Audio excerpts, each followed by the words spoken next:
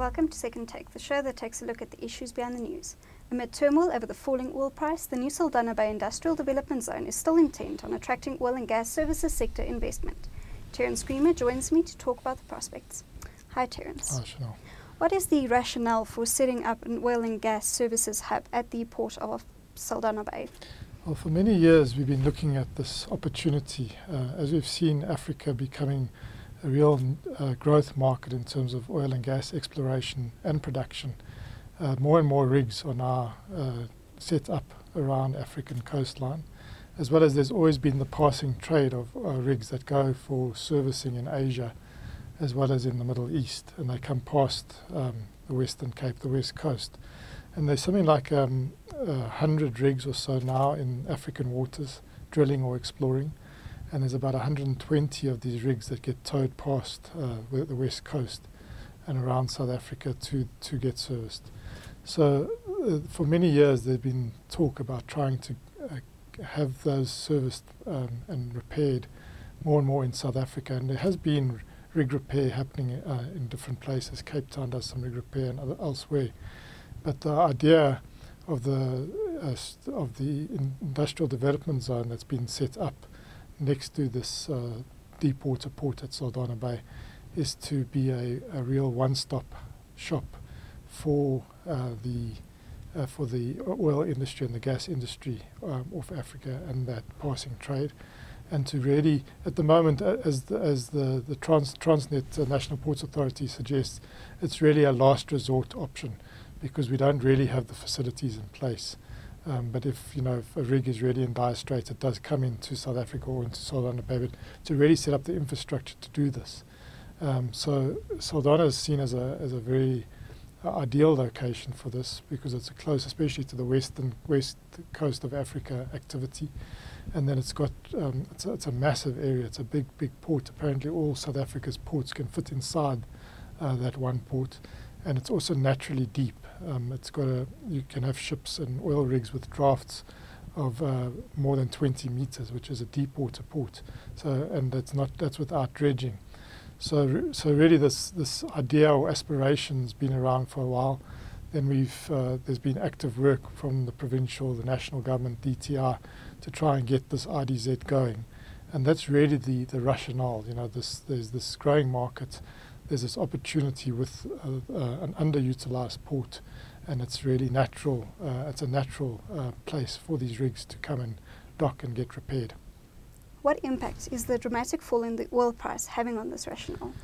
Well, I think the timing is very bad because I think we've just got the framework in place. This IDZ was designated specifically. It's the first IDZ to be designated with a specific focus, and that's really the oil and gas services industry.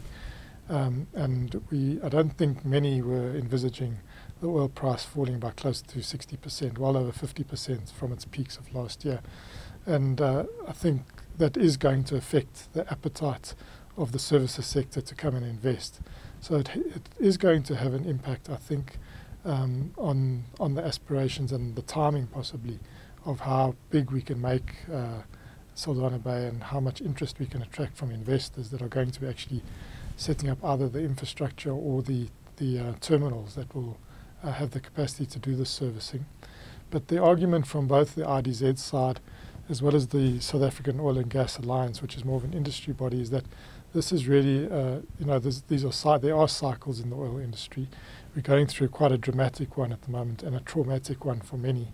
And it is probably going to have, it could have an influence on the way the whole concept of the IDZ is perceived in the short term. But there are many people that are looking beyond the cycles and through the cycles.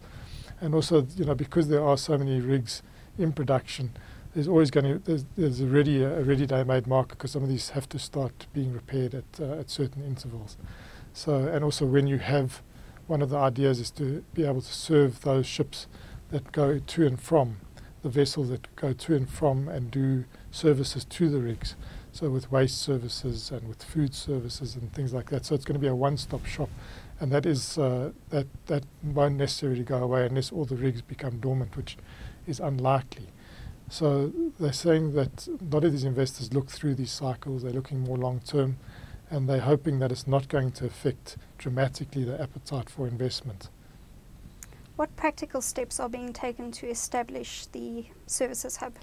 Well, there are 3 projects that are being developed at the Port of Saldanha Bay, and 2 of them are really quite large, and it's going to involve, between the 2 of them, something like 10 billion rands worth of investment.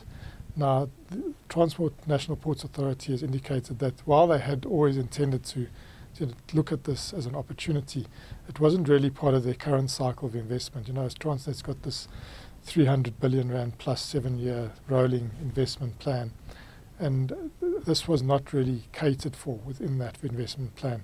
So although Saldanha will be having money being sunk into it by Transnet National Ports Authority and others that operate around that port, they don't, the big 10 billion rand, which a lot of it relates to what they call marine side infrastructure, getting the terminal in place, and then there'll be also what they call land side infrastructure, which would be the cranes and the warehouses and the offices that go that enable the service provider to do the work on the rigs.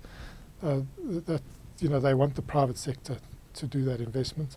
So they're currently finalising 2 requests for proposals for these projects, and these are going to be released soon, and they're working backwards from an Operation Pakisa timeline. Now, Operation Pakisa is looking at it means this Operation Hurry Up, so they're looking at high impact projects in the South African economy, and one of them is this oceans economy, and a subcomponent of the oceans economy is this oil and gas services sector.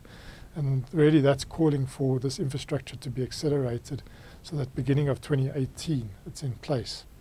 And so that's going to mean that they need to get the tenders out very soon. They need to have preferred bidders in place by around September this year, which is a fairly quick turnaround time. And they need to see construction happening quite soon thereafter to meet those timelines. Now, whether there's going to be appetite for these tenders is an open question. It's a lot of money, you know, I think we have to see the details. It's going to be a build, operate, and transfer type arrangement, and we're going to have to see how attractive this is to the sort of companies that might want to invest in this services hub.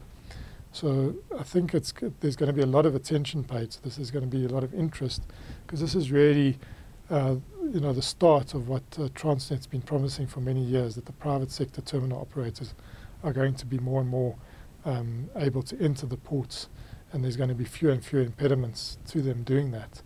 And here's an opportunity to put out a tender, to get responses, and to hopefully get bidders that are capable of investing this capital, building the infrastructure and servicing this industry. But I think it's an issue that we're going to have to see what the oil price impact is on this, whether people are prepared to look through the cycle and see the opportunity in Africa beyond that. Thank you. That's the Second Take show for this week. Thank you for watching, and join us again next time for more news analysis.